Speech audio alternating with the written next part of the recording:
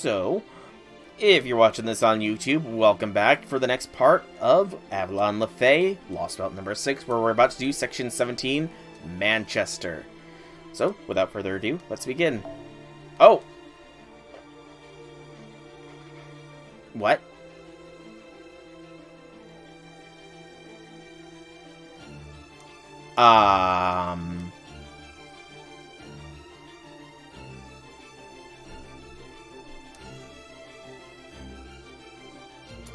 I don't think I'm getting a servant from this, though. Am I?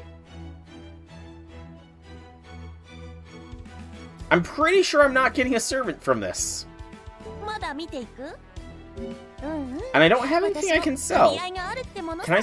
Okay, I gotta check. Do I have room in my second archive? No, I do not. Alright, who's at the top of the level up order?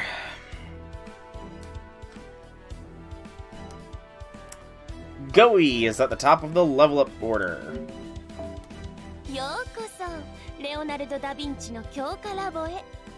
XP counts as servants. True. So, Goey. Oh, Goey. There she be. So let's get Goey leveling up. I don't like how odd number the foes I have are, though. I'm just going to throw 20 embers at Goey for now, because I do need to balance up my foe count.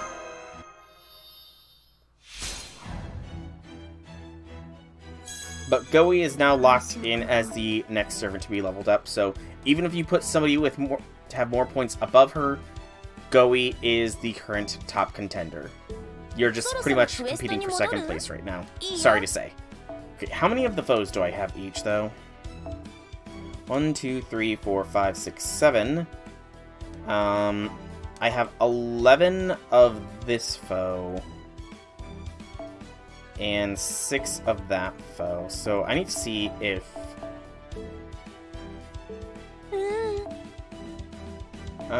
unfilter the foes, show me the... Yep, I've got 3 stars showing.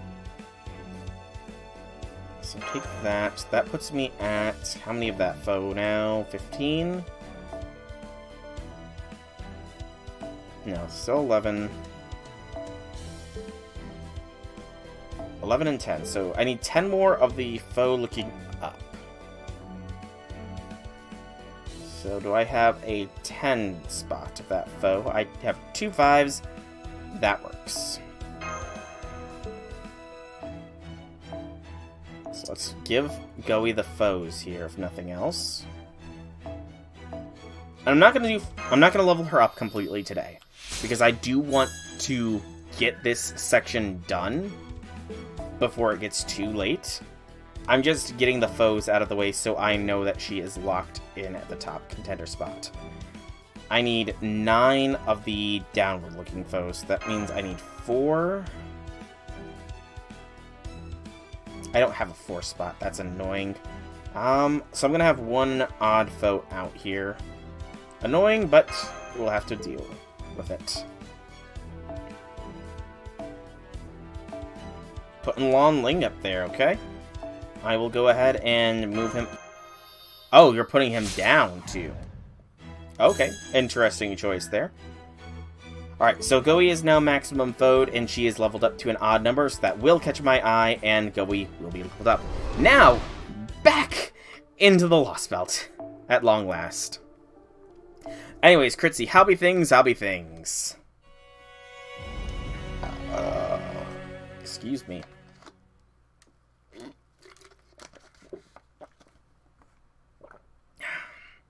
I just have to find Lon Ling.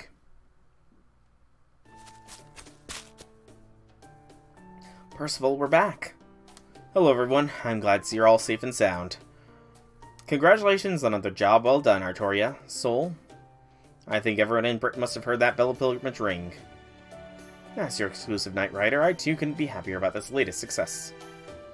On a different subject, did you happen to pick me a souvenir?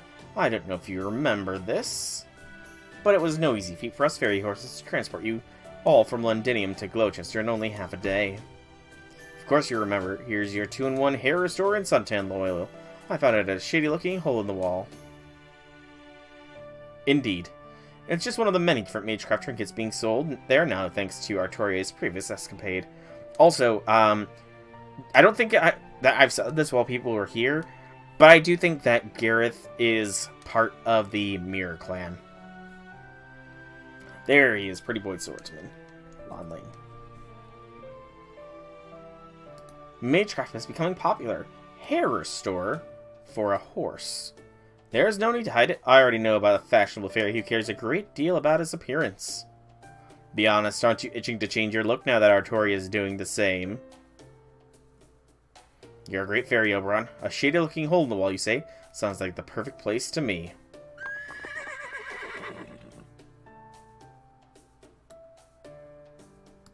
Alright, now that Redress spirits have been lifted, let's say we head back to Londinium. Thank you, J6.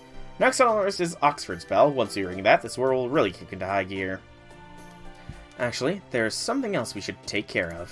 First, would you mind if we change venues so we could discuss our future plans a little bit more privately? Oh, that, huh? Okay then, why don't we try going into the woods over there, away from the highway?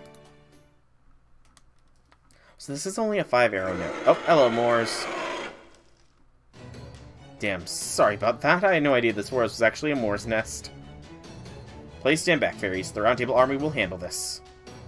No need to worry about us. The Moors won't be able to so much as touch me. I'm Red Rabbit, the fairy seed of flame. See for yourselves how my body burns. Okay, I gotta admit, he looks awesome in this ascension. Come, Sir Versible. Come, Lady Gareth. Let us demonstrate what the Knights of the Round Table truly aspire to. And Gareth is just done. Okay, it looks like we can pick anybody. Although we are set with those 3, so we'll just bring along a support Castoria, have her in the back line, and go with this squad. Ooh, I just popped my elbow really good.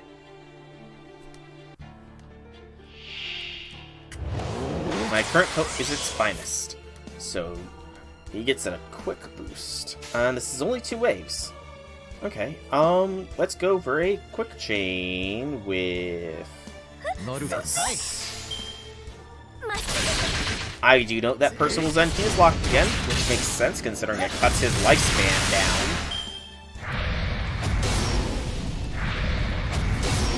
And Red Rabbit's also NP-less, I'm noticing. Weird.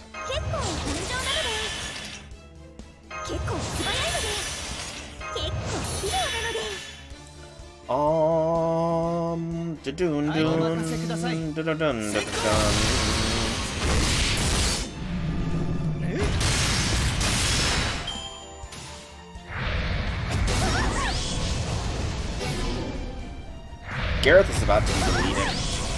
Poor Gareth.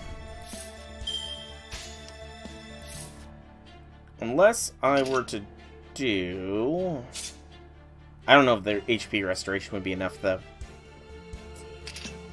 Oh, sorry, Gareth.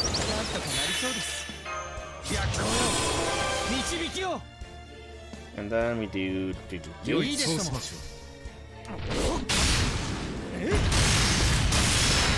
Percival is the damage.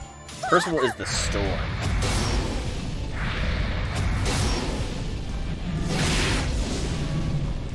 Hey, Gareth survived. Lucky her.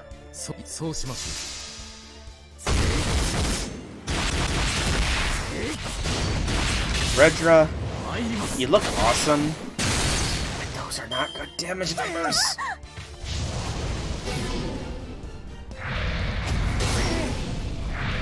And Percival, you're taking way too much damage here. Let's not die here, Percival, please.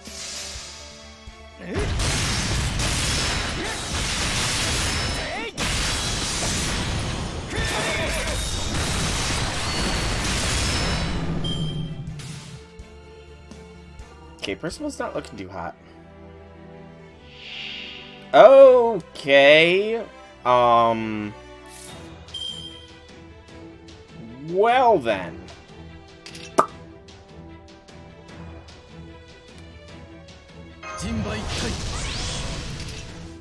That wasn't expected.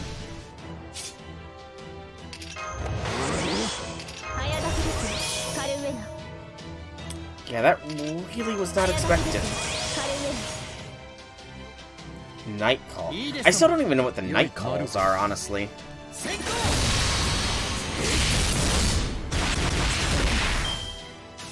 I actually will need to bring in a proper crew here.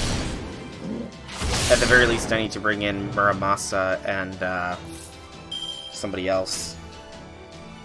And this Night Call can put people to sleep. Lovely.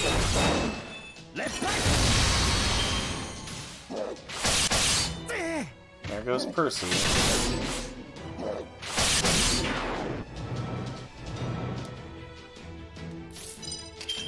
Okay, withdraw. Fall back. Fall back. Let's actually come in with a proper crew here. Skippity-doo-dah, skippity-day. We'll go with this Castoria. And then I'm gonna pull out the big guns here and bring in Squirtoria. In fact, can I... Sorry about this, you guys. And then we want Proto. In fact,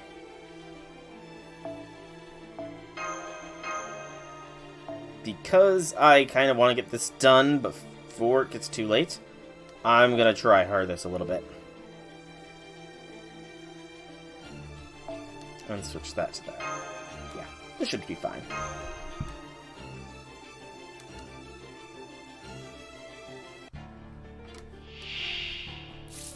Okay.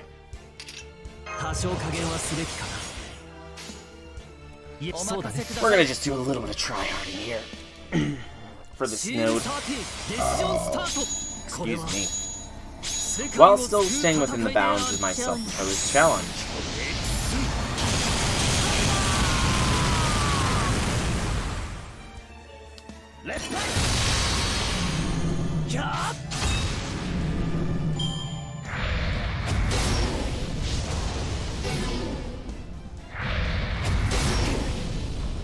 That's fine. Go ahead and curse Proto.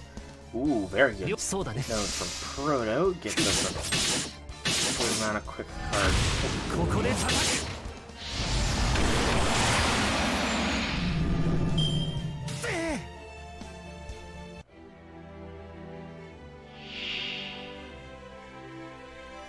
Okay, not as much as I would have liked, but it will do.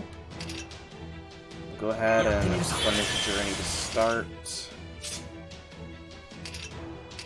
Swap in Squirtoria. Percival, however, has a very, very solid turn lined up for him, so we're gonna do a Brave Chain off Percival first. And then we'll go Squirtoria.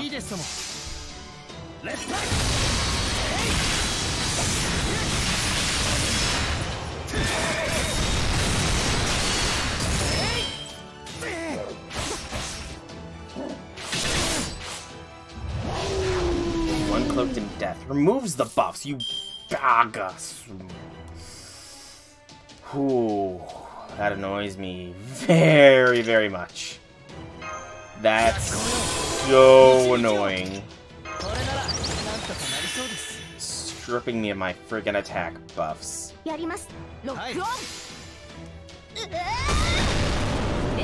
I'm glad I, at the very least, did not go in with my quick buffs now.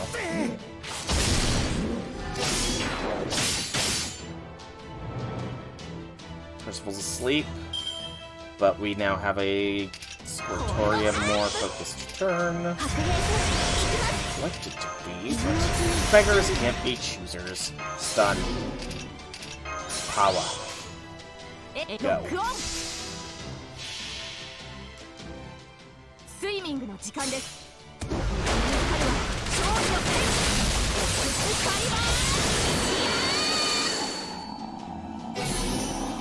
Good. And that's another NP, so we should have this in the bag. Oh, especially if they decide to give us 2 turns of Brave Chains for Squirtoria.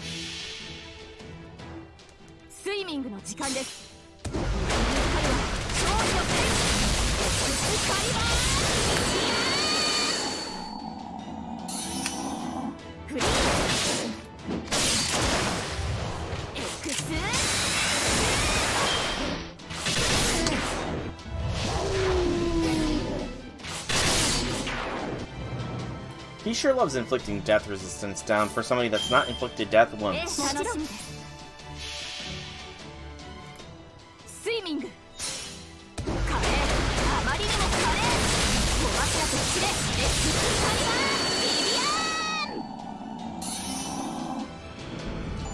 done, Squirtoria. Well done indeed.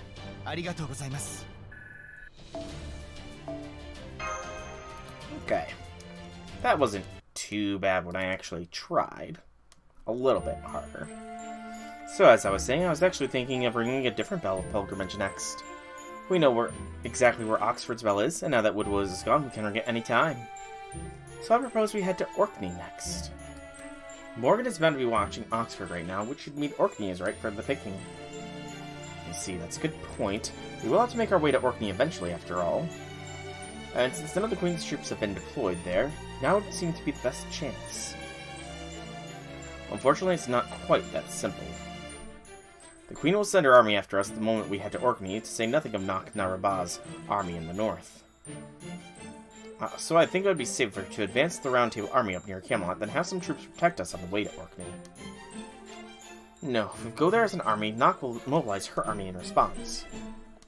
She's already gone on record saying she sees the Child of Prophecy as an obstacle, and Artoria as a rival. So if Artoria makes any overt moves, she'll have no choice but to get in our way by virtue of her position as queen. But we really don't want to fight the Northern Fairies unless we absolutely have to.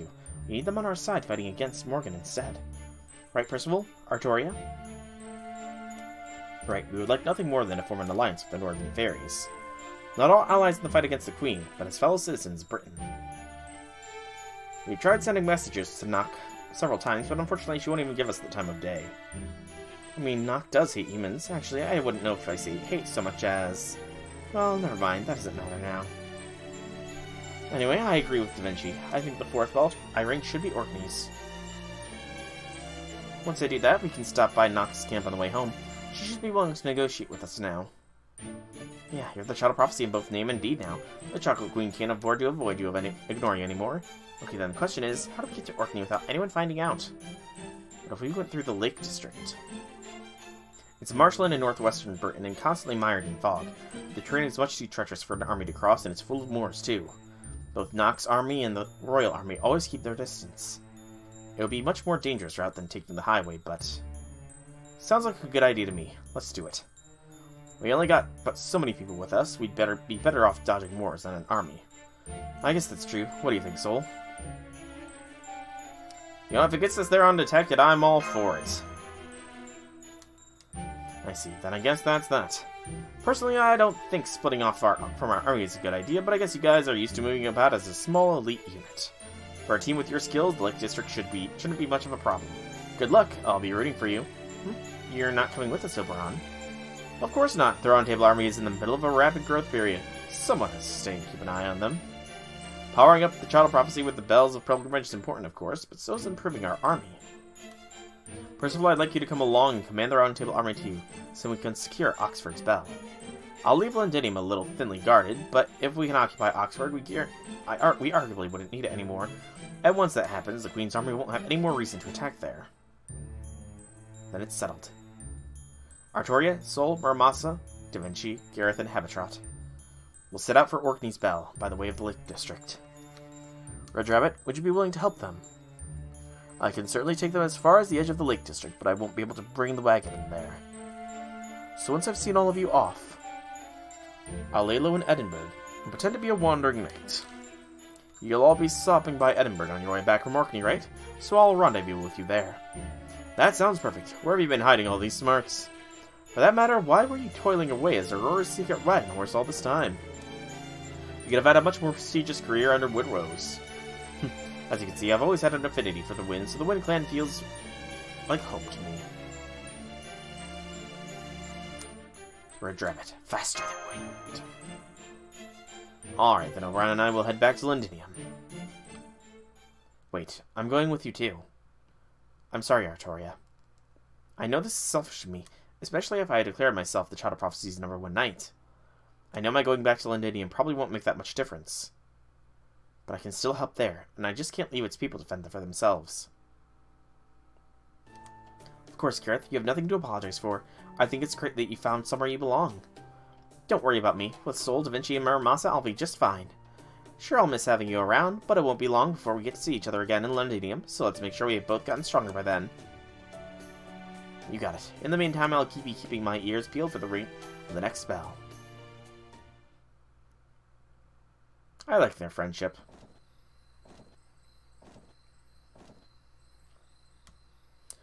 Good luck to you too, Oberon. Right, take care out there. Be warned, there's a ton of ash over there that far shore, and it also gets really freezing cold out there. And since neither Blanca or I can cross the ocean, we have no idea what might be going on inside Orkney. Still, whatever you find there, I'm sure it won't be as bad as what we've had to overcome in the Russian Lostbelt. Oh, and keep an eye on Artoria. The more nonchalant she acts, the more she's tearing up inside. Yeah, I know that feeling. Guess I didn't have bothered warning you, huh? I'm glad she's in good hands. Once we've rung the Orkney and Oxford bells, I'll have to move faster than ever. So in the meantime, I'll do whatever is necessary to find out where the 6th bell is located. After that, it'll finally be time to face Morgan, regardless of how the odds are stacked against us. What's more, something tells me that even defeating her won't be enough to solve all of our problems. There's something else in Britain, something cursing every living creature here. Unfortunately, we haven't the least idea what it could be. Remember this, Sol. We still know almost nothing about Britain's history. If we were lucky, maybe you'll find a clue as to how this world came to be on its way in Orkney. And if we're really lucky, that clue may give us just the edge we need to defeat Morgan. Well, we need to find Mash, because Mash knows about Sir Nunus, who is the source of all the curse at the very least, considering it nearly killed her. Alright, Manchester. Casters, huh?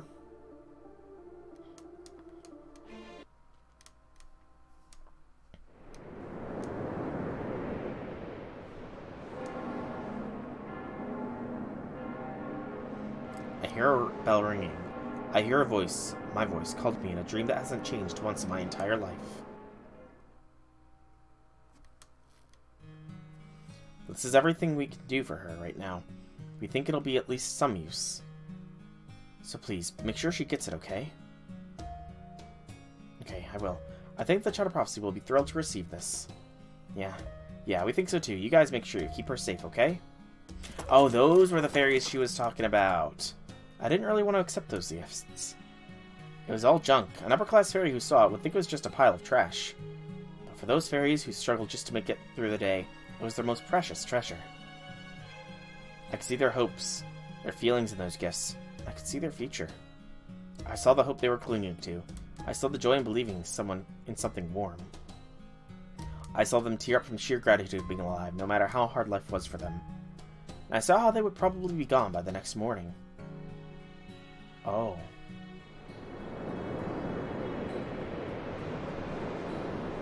Next time we came to Gloucester, those fairies were nowhere to be seen.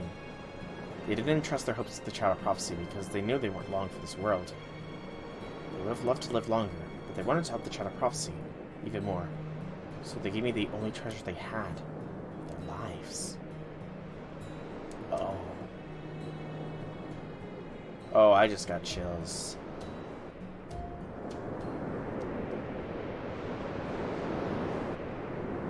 I really wish they hadn't. Oh, Castoria.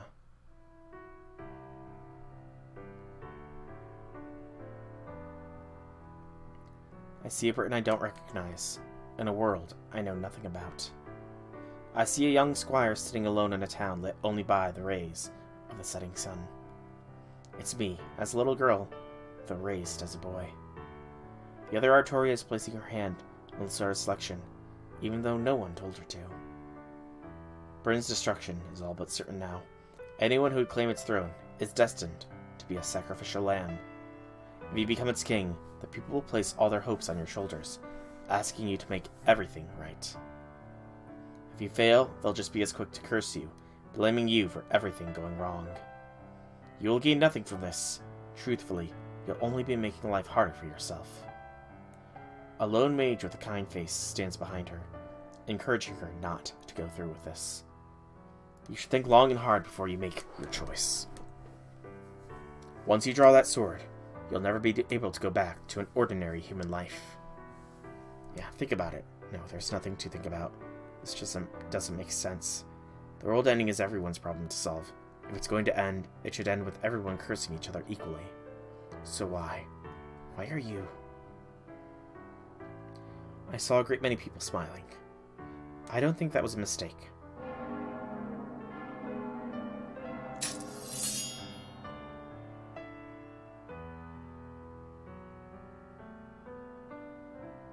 Come on. And this is what happened as a result. A pariah to even her own knights and subjects, even after she rebuilt the entire country. Crushed beneath the weight of a world's hope, without ever knowing joy of her own. All she built came to ruin, and her trusted companions killed each other.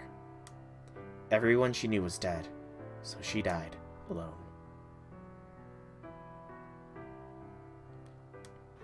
Such is the curse of King Arthur.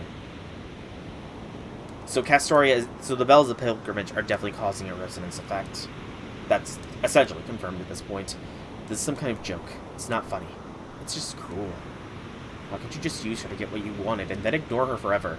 How would you forget her, like she was just some story you'd finish enjoying? Why did she have to do all that? What did she feel like she had to? There was no reason at all for her to become a king. It just seemed like she had the power to. I don't understand. I've seen her whole life play out now, and it hardly seems like something to aspire to. Why did it have to be you? Couldn't you just let someone else do it? The worst thing I could say slipped out of my mouth before I could stop myself. My other self quietly turned around to face me and said, "Perhaps I do think there may have been someone else more suitable for this role." Then why? Why in the world did you do this? Why? I think you know the answer better than anyone.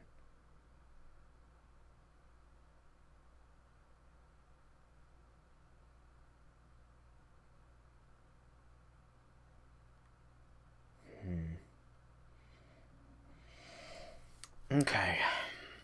Castoria's got a massive burden. We've been heading north on the highway all night, and it's almost noon now. At this pace, we should arrive at the entrance to the Lake District by nightfall. Just please remember that we'll be parting ways temporarily once we get there. Alright about that. I was actually hoping we could tweak our plans a little and you could head west from here. That's the way to Manchester, right? I want to stop by there before the Lake District. Manchester is in Bard's domain. Are you sure about this, Soul? I suspected as much. You're a dog person too? What about you, Muramasa? What, is it really that surprising? I just assumed you'd work that out when Da Vinci said you wanted to go to Orkney. Well, I did an okay. What about you, Havitrot? Did you know? Me? Da Vinci talked to me about it before we got on the wagon. She wanted to know if I'd mind stopping there before Orkney. So you already knew about this, Havican? But I'm supposed to be the leader. I'm sorry, Artoria, but even if you are on board with this plan, I didn't think you'd be able to keep it to yourself. Vargas is still technically one of the Queen's Tamlin, so I didn't want Percival or Oberon to know about this. Good point. Percival would certainly worry if he knew we were stopping by an enemy's territory, and I doubt Oberon would have been happy about it either, since she burned down his forest. Manchester's a nice place. It's very unlike Oxford, which has been getting more modernized with its restaurants. It's still an idyllic fairy town, like you'd see in a story. Fighting may be against the rules in Gloucester, but in Manchester, Doesn't need to ban fighting. The whole town despises it, you see. Really? Even though the survival of the fittest law is the law of the land there? Don't worry, Barga's take on survival of the fittest isn't quite what you're thinking. What is it, then? You'll see when we get there. Alright then, Manchester it is. Trust me, it's a lovely place, full of peaceful wildlife. There won't be any fighting there whatsoever. I give you the Red Rabbit guarantee. Yeah, it's gonna be nothing but fighting.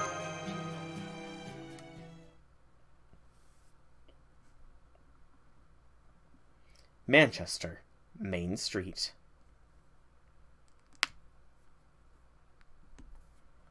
Inside a local tavern.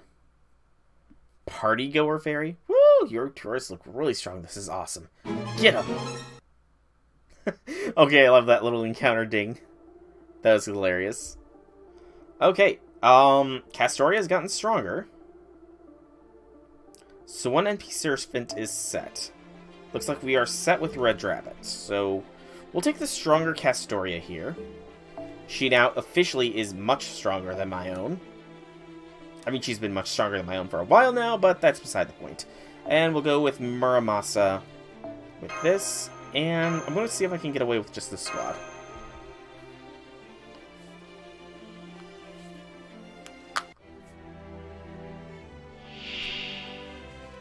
Elated Faerie. Okay. Increases charge each turn. Lovely.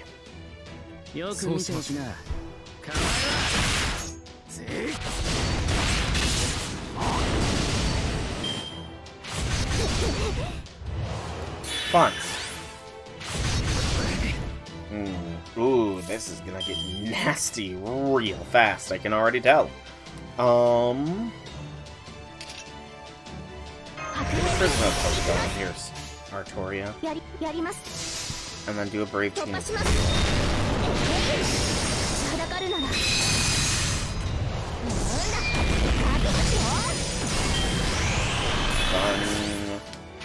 F is for friends who do stuff together. U is for you and me. And is for anywhere and anytime at all. Here in the land of fairies. That shouldn't be surprising, I guess.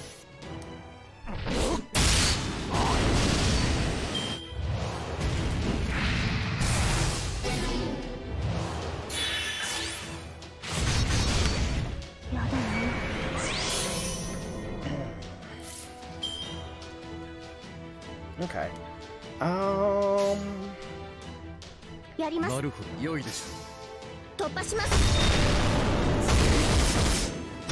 Yeah, there you go, Red Rabbit. What you doing? We want in. Oh! More. Of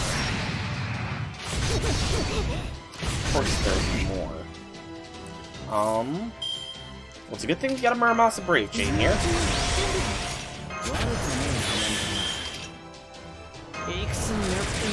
Redruck, can you help me out at all? No. Okay. Oh, yeah.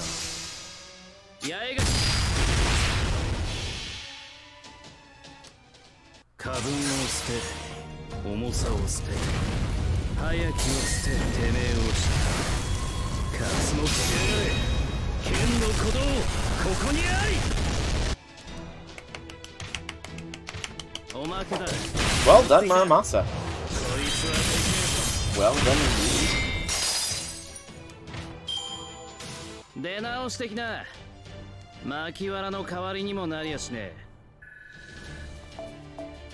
That wasn't bad at all.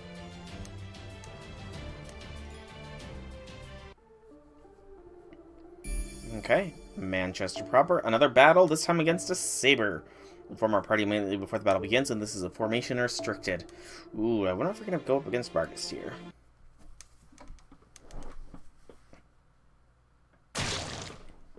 Blood. Uh-oh.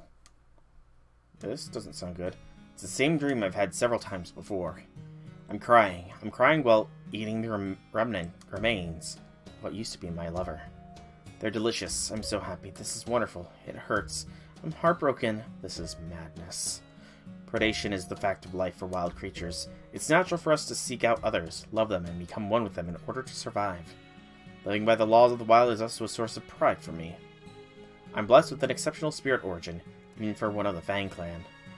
As one who was born strong, I have a duty to govern and protect the weak. I have to be strong. I have to eat the strong so I can grow stronger. You see, my rules are right. I only love the strong. And I eat those I love so that I may become even better wild creature. That is my lot in life. That is how I had so many strong meals, so I can defend Britain and protect the weak. But deep down... Having another good cry, Barghest? Why don't you come over here? You don't have to stop crying. Just tell me what happened today. Did something painful happen? Something sad? Did it happen to you while you smiled? Did it happen to you while someone else got upset? Whatever it is, please tell me. I want to know how you feel. It's okay. I promise I'll never stop liking you, no matter how embarrassing it may have been. His body seemed as though it could fall apart at any moment. He could barely speak above a whisper. He was the weakest creature I've ever known, yet he helped me tremendously when I was on the verge of a breakdown. You know, there's nothing like a fun story to cheer you up in hard times. Why don't I tell you another tale of your favorite Knights of the Round Table? I'll tell you a story of Flotsam that drifted here as a changeling. Story of a Flotsam that drifted here as a changeling. A florid, proud, and slightly somber story. A story of the brave knights you've always looked up to. The knights of those stories were not compelled by anyone to be righteous. They were born righteous. They were proud. They were wonderful. They protected the weak, and did good deeds wherever they went. They may have only stories from another world, but I still admired them more than anything. Even though a despicable fairy like myself had no right to do so. But whenever I shared my trepidations through my tears, he always responded with a gentle smile. There, look out at the garden. Those flowers you planted have grown in beautifully. And I see you planted another one for me today, so that I could enjoy them even though I can't walk. Thank you. That's so kind of you. I only hope that one day you'll be free of the pain you carry in your heart. So Barghest doesn't like her nature. That's right. Her love runs true and deep. With every new relationship, she's certain she can prevail over her need to consume. She's never succeeded. Now she's at her limit. No, she reached her limit long ago. I don't know how many times she thought of putting herself out of her misery. But despite that urge, her strong sense of responsibility forbids her from taking the easy way out.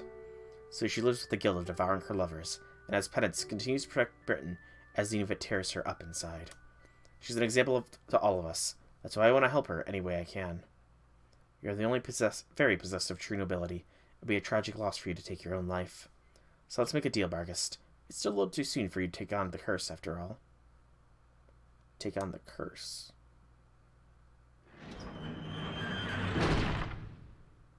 What curse? Sorry, so sorry.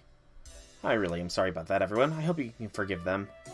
I promise I'll give these idiots a stern talking to later, so this sort of thing doesn't happen again. They're very susceptible to trends, you see, and well, you know how they're talking about Camelot preparing for war these days, right? That made them want to have a pretend war of their own. They were satisfied with war games up until you walked in, but... Well, come on, those fairies and the human just looked so strong, I knew they'd be a blast to fight them. Don't be daft. Have you forgotten that Lady Barghest is back right now? If you allow us ever get some killed, and she finds out about it, she'll have your heads and mine. You ought to be thanking your lucky stars that these people are so strong and understanding. Also, no more alcohol for you until I say so. Oh, come on, don't be like that. I can't go back to not drinking human alcohol now that I know how good it is. Well, Red Rabbit, care to revise your Red Rabbit guarantee? That's strange. I distinctly remember Manchester as a town bursting with smiles, kindness, and violence. Don't be silly, there's no violence here. The rule of Manchester is survival of the fittest. That is actually interesting. She does look like the fairies from Wales. I'm Jenny. I was just born here recently. I see, that explains it.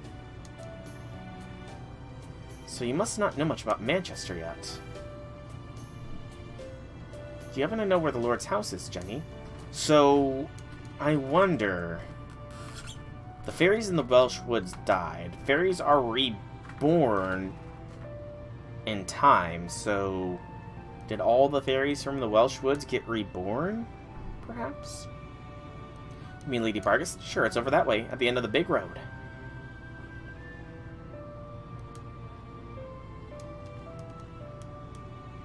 Oh yeah, I see it now. Looks like it's a big mansion with a beautiful garden.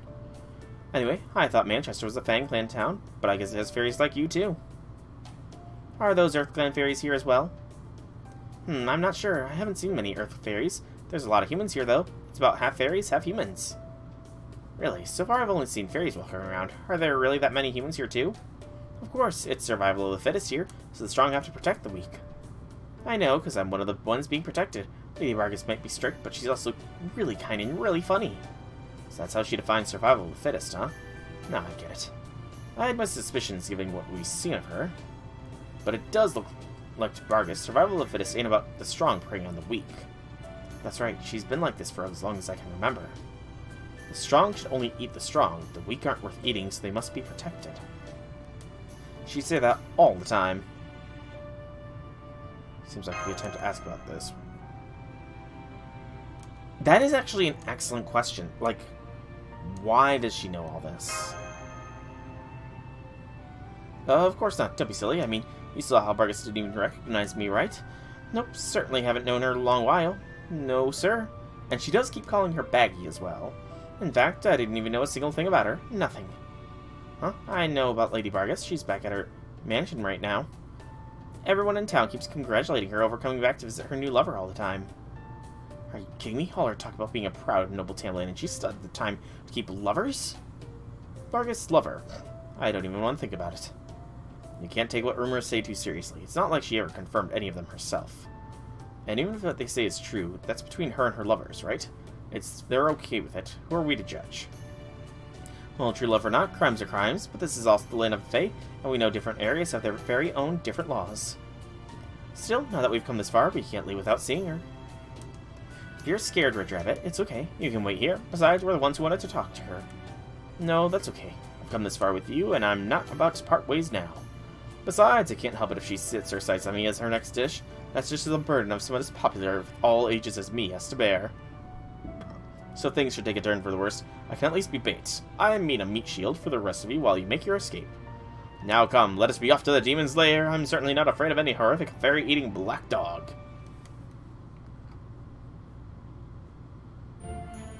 Welcome to Manchester, everyone. What a wonderful surprise to see you take me up on my request less than a day after I made it.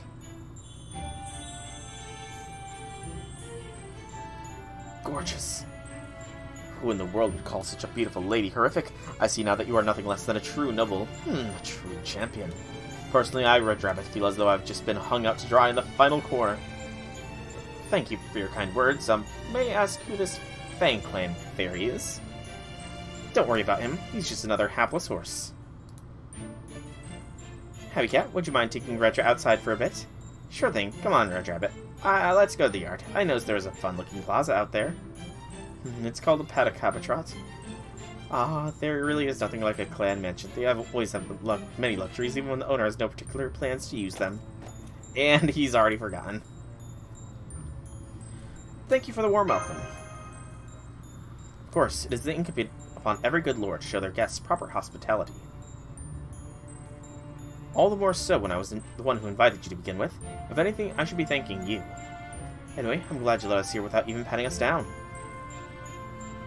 Now that we know for sure you don't mean to fight us, we can relax and get down to, Vargas. I'm afraid you are mistaken in that. While I certainly bear you no ill will, as you can see I do have every intention of fighting you. What's the meaning of this, Vargas? Would you kindly stay out of this? My business is with you. Sol, Master of Chaldea and Leonardo da Vinci, his faithful servant. I know this is unbecoming, but I would like to ask you, with all respect, for a duel.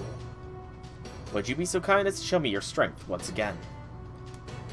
She wants to see for herself how strong Chaldea is. I see. You want to find out if Chaldea can walk the talk before we talk the talk, huh? I gather you won't trust us unless we can prove we're able to beat you without the Child of Prophecy's help? That is true, yes, but more than that, I'm interested in you, Sol. I want to see just how far a mere human can go against fairies. No. I'm going to see for myself whether your victories so far have been more than a fluke. Okay, so... We have Da Vinci. We are restricted to 3 servants. I'm gonna go all in with Squirtoria here. This slot, though...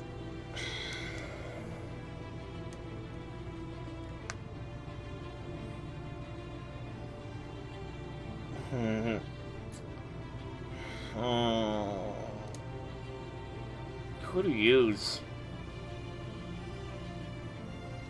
Under my restrictions, who can I even use? I could bring Proto in? Let's see how this goes. I have no support here.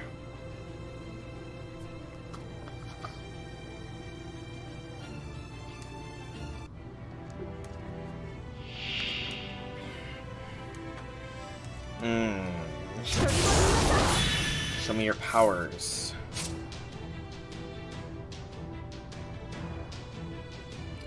Lolilot.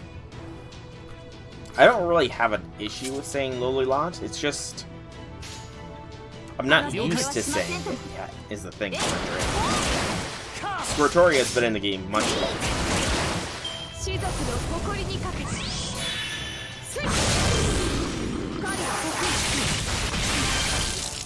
Okay, her damage is significantly lower. Like, that is a significant decrease in damage there.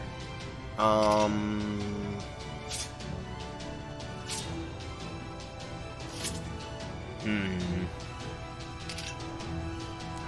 long is that strong gears out for 2 more turns? Go like this. It just occurred to me that if I don't take her down before her end, she is... And she will delete me.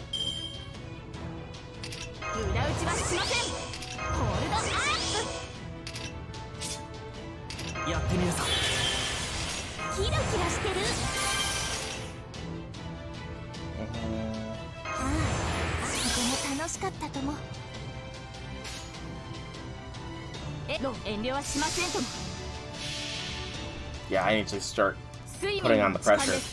That NP will delete me. I'm gonna have to scout a bar every turn. That's gonna be damn near impossible, though.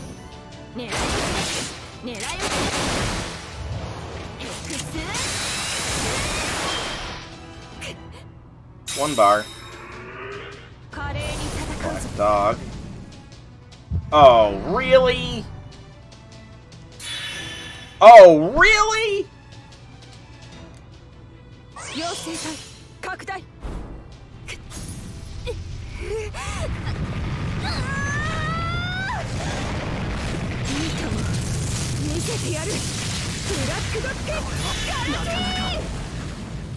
The oh really was more to the fact that she just NP'd me.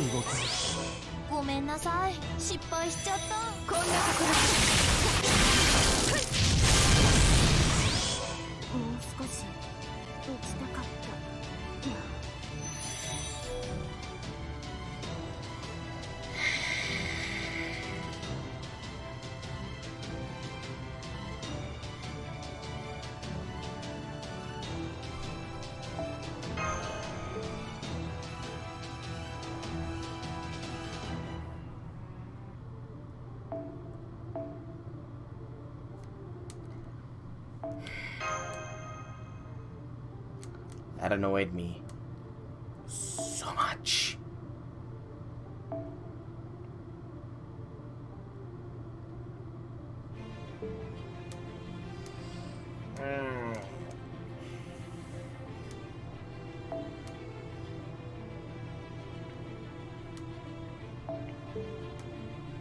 I need to be able to stun her. This is gonna be a pain. I have no idea how I'm gonna deal with this.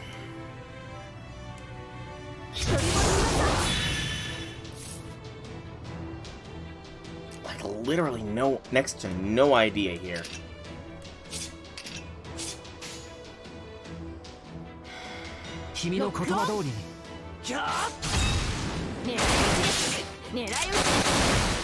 Mainly under these restrictions, it's difficult to deal with this, I guess. Is that a way to put it?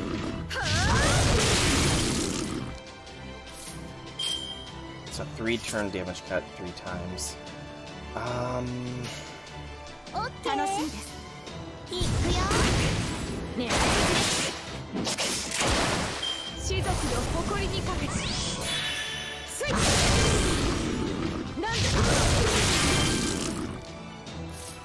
I really would appreciate you getting NP here, Squirtoria.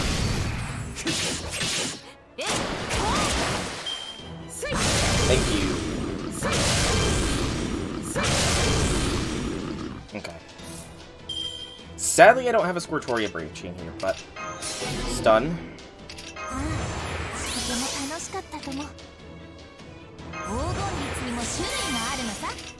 That can wait.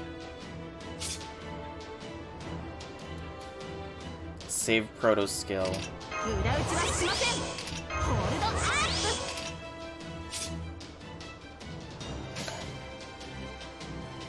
Go. Doot. Doot doot.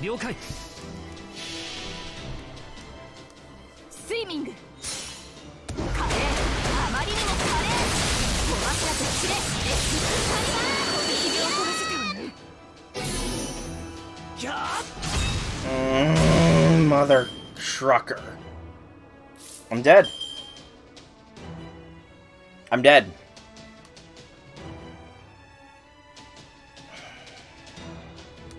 Maybe Da Vinci will hold on. That's the only thing I can think of, is Da Vinci being able to hold on. Heal up you and get the stars early.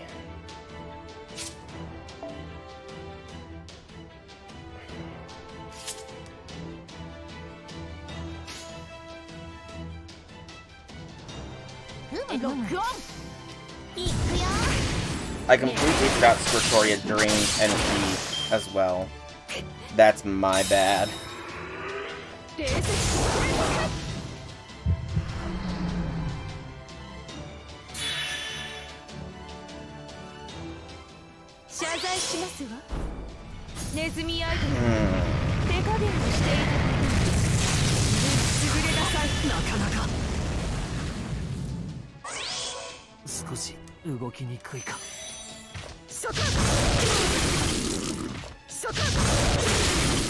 Okay.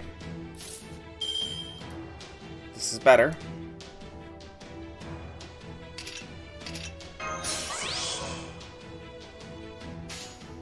This is gonna hit as hard as I would like, but it's gonna be as hard as we can get.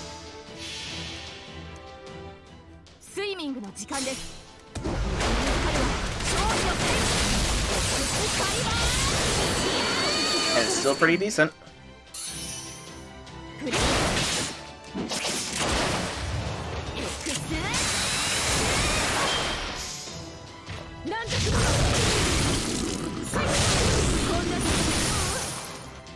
We might actually manage to get through this bar, which is just going to be another issue, but we'll take it when we get it.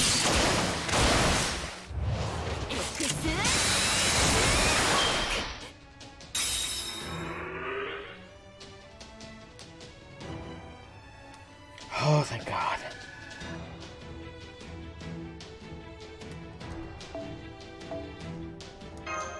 Oh, thank goodness gracious, that was the end.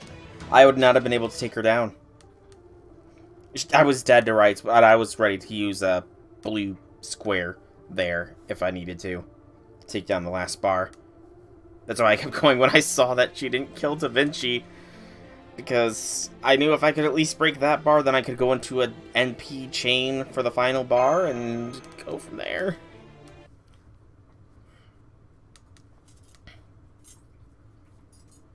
Sounds like we're eating. One minute we're fighting, the next we're enjoying a veritable feast. Oh, these noshi are so good. I love how versatile potatoes are no matter what world they come from. These oysters are amazing too. I was a little shocked when they came out on that huge plate piled up to the ceiling, but damn if I couldn't eat these things forever. Don't let the fancy presentation fool you. It's not nearly as impressive as it looks. Just look at all these meat pies dominating the table. There must be enough here to cover Gareth's entire shield. It makes pretty clear how vain Bag he is. She's obviously trying to break our concentration by overwhelming us with quantity and flourishes. Won't work on me, though. So you're not even aware you're taking bites of the pie as you speak.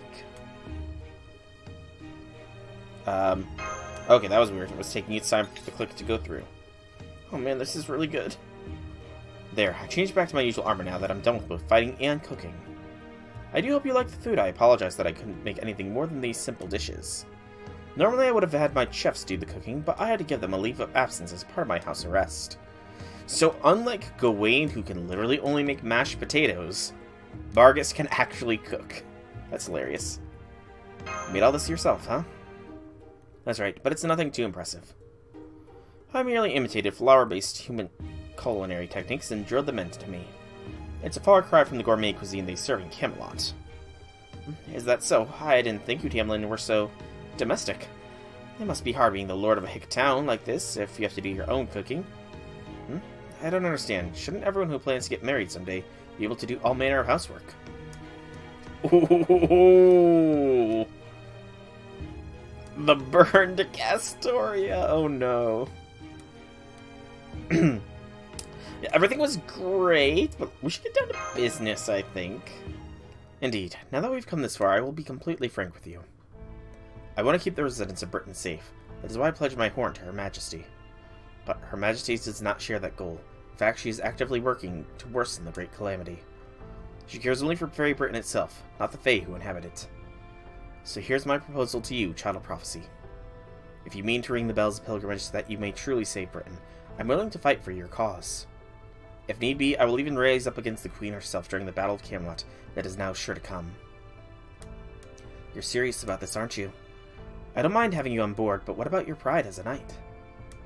You really want to join our side even after you destroyed the human ranch and burned down the Welsh forest at the Queen's command? That's right. Even if it is too little too late, I still wish to join you. As to my crimes, you are welcome to convene a court-martial after the Battle of Camelot. Rest assured that I will expect no mercy. I will accept whatever punishment fits my crimes. But first, I want you to promise me one thing. Sol, Da Vinci, you have both said it is possible for Faerie Britain's residents to immigrate to proper human history. If that is true, and you two are willing to tolerate fairies living among you, then I would ask you please give the matter some thought. Her Majesty has already told me that our Britain is what is known as a Lostbelt, a world that was meant to disappear to make way for the proper human history. I believe it. I have no doubts that this Britain should have never come to exist. What makes you say that, Barghest? You want to protect Britain, right? So why do you think it should never have existed? Aren't those two ideas mutually exclusive? Because we fear this land. Every one of us. I suspect you could ask any fairy in the land, and they would give you the same answer. At any rate, under Queen Morgan's reign, every fairy will perish by the end of the year. I naturally have no notion of what our lives would be like under the Child of Prophecy's reign. But if there should be fairies who, under her reign, wish to move outside the world, I hope you will take them in. If worse comes to worse, and this Britain really does disappear, I could ask for nothing more than to have the fairies born here live on in your world. Well, technical advisor, I think it's a great idea. In fact, I can't come up with a single reason to refuse. The storm border is big enough to hold up to 500 refugees. They'd have to live there until we resolve the bleached earth phenomenon, of course. But as long as they're okay with that, they should be able to get by on the border just fine. Besides, this is exactly what the storm border was designed for. It's a modern-day Noah's Ark. While there aren't many of them, there have been a few vessels like that in proper human history. They served as literal lifeboats to preserve the future of the species they carried. 500 ain't a whole lot compared to the fairy population at large, though. You gonna be okay with that, Barghest? Yeah, saving even a small number is far better than failing to save anyone. As long as you remember this promise, you know my wish, then I will gladly become a filthy turncoat for your cause. Of course, I'm sure Sir Gawain would think poorly of me for this. However briefly I used his name, I admit the very idea of betraying one's own lord must be unthinkable to him. He would have some choice words, but he would also be proud. Gawain, you very much live up to Gawain's name at points of Barghest. I see, so he really would scold me. But I have to ask, are you sure about this, Barghest? Never mind the politics. Are you sure you can trust us with your enemies? I'm sure. You said something like this for yourself, Sol. Even if the world is about to disappear, you didn't want let what might come tomorrow ruin today. And you are exactly right. Instead of worrying what might happen tomorrow, I should focus on what I can do today. That resonates with Castoria, doesn't it? Alright, I can't possibly turn you down at this point. Forgetting for a moment how in the world I'm going to explain this to Oberon. Talon Barghest, if you really want to help a Child of Prophecy, you can do so in Camelot. Once the fighting there begins, you're to refrain from attacking the Round Table army. That part is absolutely non-negotiable. Aside from that, well, if you feel like neutralizing some of the Queen's army for us, I'm not going to stop you. Anyway, those are my only instructions. Any thoughts, Barghest? I'm surprised you didn't ask me to open the castle's gates from the inside for you. Did I not say you need not hold back on my behalf? I know, but I just don't trust you enough to rely on you for something so crucial. All you have to do is fight with your means. We can break down the gates ourselves. Good point. If you were lying, you would certainly be in dire straits if you trusted me to open the gates for you. You made the right choice, but I must admit, I didn't expect you to be so severe. I don't think it's going to come down to that. On a much lighter subject, though. Yes, I'm happy to answer any questions you may have. Yes, can you introduce us to your significant other? Yes, I'd love to meet them too. We've heard all about it in town. They say you come back to Manchester all the time just so you can spend time with your new squeeze. It's not all the time, I just come here as often as I can. Besides, he's not my significant other at all. He's just a human boy I take care of. I only love the strong. I would never even dream of taking a lover as weak and capable and devoid of a future as him. You sure about that? They say love is blind for a reason. You could just as well end up falling in love with the last person you'd suspect. I could. I suppose I shouldn't be surprised that part of human history's culture is so advanced. But, I digress. Adonis is very weak. Adonis. He's been sickly all his life. He's currently recuperating here in my mansion. While he was very excited to meet you when I told him about you, Soul, I'm afraid he's been struggling with an unrelenting coughing fit lately. And I haven't been able to get him to the medicine he needs thanks to the intermittent Great Calamity. So why not at least let him get all the rest he needs? That said, I would be very grateful if you could come here to meet him after the battle at Camelot. I may not be able to come back myself, but I know you would all get along very well. Gotcha. Sorry for the uncouth request. I guess fairies aren't the only people you want to keep safe. Of course not. I may not hesitate to discipline uneducated humans, but that is no more than what the basic training humans need to survive in this world. Fairies and humans are two halves of one whole. You cannot treat them separately. Protecting fairies means doing the same for humans. Well, this has been a really productive talk. I'm glad we stopped by Manchester. I think this has been a good respite for you too, Artoria. You must have enjoyed getting to talk with an old fairy friend of yours, right? Sure, you might have been acting all huffy, but you clearly also enjoyed the meat pies, seeing as how you ate so many. Respite? Hardly. This wore me out even more than acting the part of the Child of Prophecy around the Round Table army. Now, if we're done here, let's get going already. We still have to make it to the Lake District by nightfall. The Lake District? I see, so you're going to Orkney. There may not be very many moors up north, but each individual moors there is stronger than what you are accustomed to. And those in the Lake District are especially strong at that. Be careful out there. Thanks for the heads up, Barghest. What is it, Barghest? Still got something on your mind? Yes, I was just thinking about the relationship between master and servant you told me about during your meal. Her Majesty has told me about servants as well. Servants are spirit beings that are retrieved from the chronicle of human history, a place beyond time known as the Throne of Heroes. They come into being when their master summons them from a particular purpose. These servants then stay by their master's side, and should their master die, they vanish. Do I have all that correct? Pretty much, yep. Why? Then it doesn't make sense. What? The servant obey a master when the master's weaker? I've wondered about that too, but no, that is not what I'm talking about. I'm talking about Beryl Guts. He claims that Queen Morgan is a servant he summoned himself. But Queen Morgan has never called Beryl Gut her master. And above all, he only came to Faerie Britain a few months ago when Morgan had been queen for over 2,000 years. That's what doesn't make sense. Her Majesty was alive well and long before this man came along. Unless, is it possible to summon a servant version of a currently living person? You know, that is a good question. Why does he keep saying that? I can think of one possibility. There have been a few cases where the future forms of heroic spirits with exceptionally complex histories have been summoned in the present day while their original selves still were alive. And since in proper human history, Morgan was known to have 3 separate personalities, it could be that one of them was summoned here. But of course, if that were the case, it would also mean that there are 2 Morgans here in Faerie Britain. I don't suppose you've seen any signs of a second Morgan, or even heard rumors of that effect? No, I haven't. There's only one Queen Morgan, and she is not a servant. I've served Her Majesty for 200 years. I'm absolutely certain she is a fairy. That's why I wish to ask you about this. Is this barrel gut truly Morgan's master? That is an excellent question. Considering we know out of character that he told Tristan that he hasn't summoned, or Balban Sith that he hasn't summoned his, I don't think so. Anyways, this is the final node of section 17, and then we will be calling tonight's stream. Is this going to be another... Yep. Okay, maybe not. This is something else. Circumstantial change confirmed. I have a proposal for you chosen ones. An offer for those who were cast aside. If you desire acclamation, then choose rebirth. If you desire indolence, then choose eternal sleep. It makes no difference to a god. Makes no difference? Well, it sure as shit makes a difference to me whether I live or die. Living inevitably means struggling, while dying takes those struggles right off your plate. I've always preferred to keep things simple. I can't even dance if I've got too much on my mind. Acclaim, power, the future of humanity. Being the very best version of myself I can. Fact is, I don't care enough about myself to get worked up about any of that. Okay, Mr. Foreign God, I hear you, but before I give you my answer, can you tell me one thing first? Okay. So we're... Okay, good. So this is the Foreign God. So... This is after Woodame managed to, do what he did to get the rest of the cryptors a chance.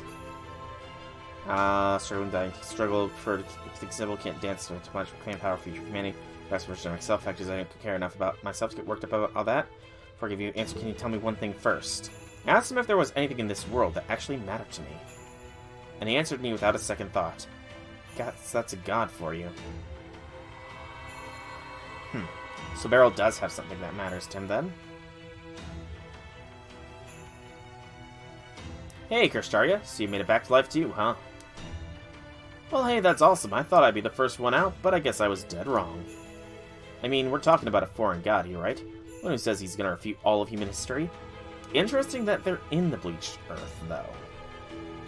How is that possible? I figured the only ones who jump on a sweet offer like that be me, Pepper, and Chino, or David. Not at all I have as much desire as the next person. What could be more enticing than the prospect of creating a new human history? You'd have to be match or refuse. Well, damn, I stand corrected. So you've finally shown your true colors, huh, Woodame? I mean, there's been times before when I couldn't believe the stuff that came out of your mouth, but still. Anyway, you've got a real nice smile now. I like it. It's a big relief. That smile says I'm gonna abandon all of humanity to their death so I can be the king of the goddamn world. If you were all broken up about this while pretending to be one of the good guys, then I have some serious reservations about sticking with you. Do I really seem that different now than I did before? Nope, you don't. That's why I'm so happy about this. You've actually been off your rocker this whole time.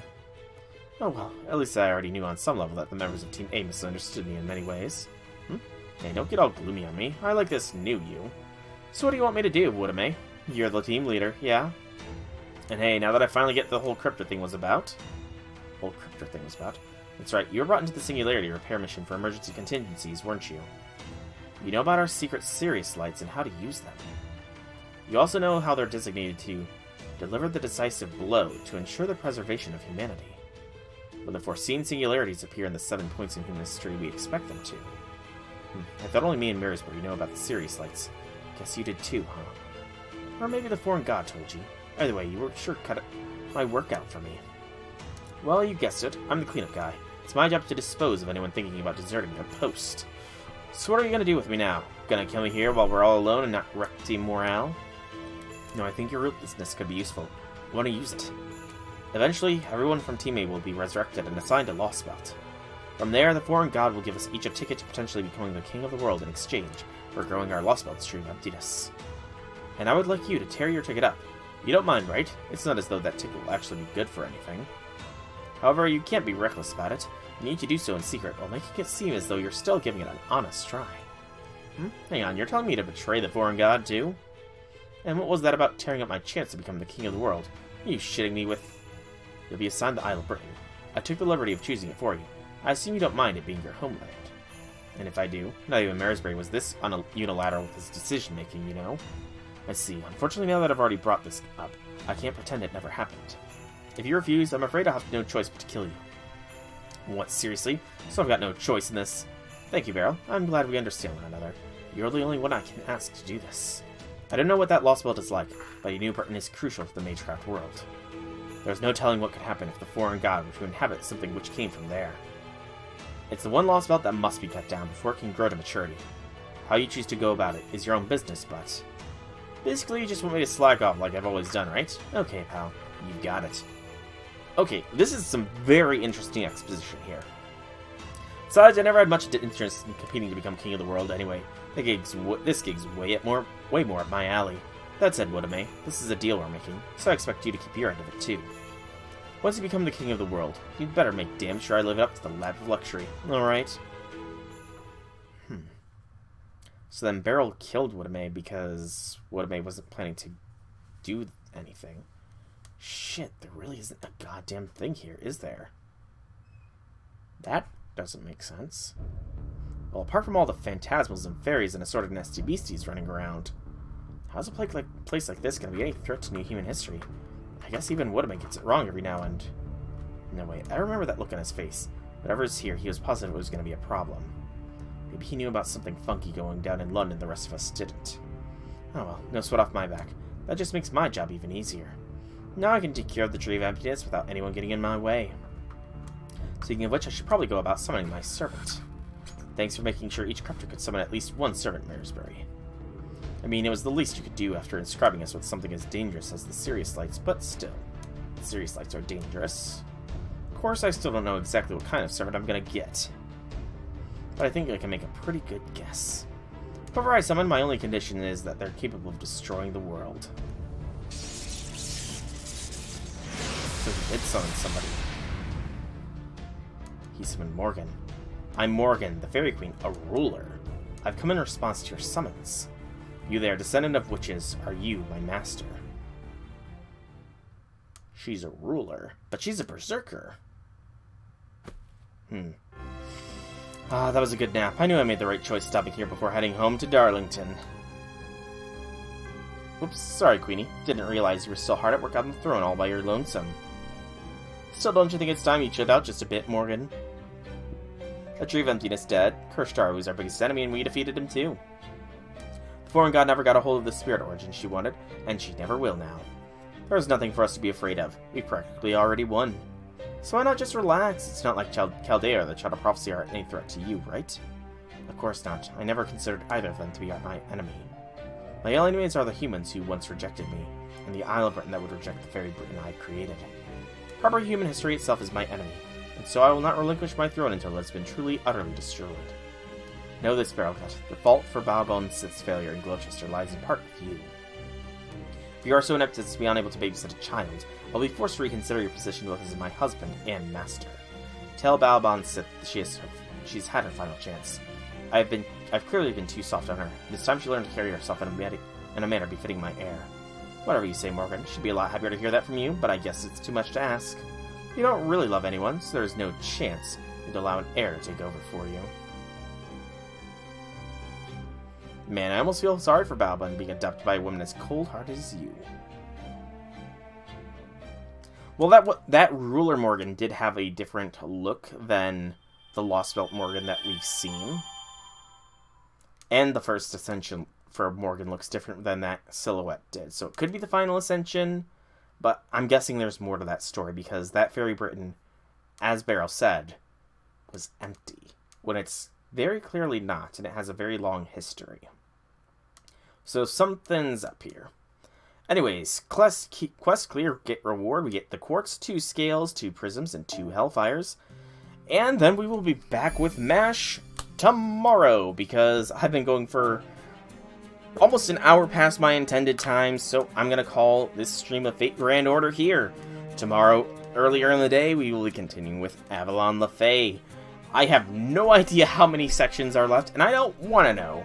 But currently, I do think that by Friday, I will probably be rolling on this banner here. Make sure, yep, on this banner here, mainly to get Percy, because Percy is cool. But, yeah, that's going to be all for me for now, so I hope you all enjoyed. If you did, please be sure to leave me feedback in whichever way you so see fit. If you're here on Twitch, be sure to drop me a follow. If you're here on YouTube, be sure to drop a like and subscribe so you can catch more Fate Grand Order content.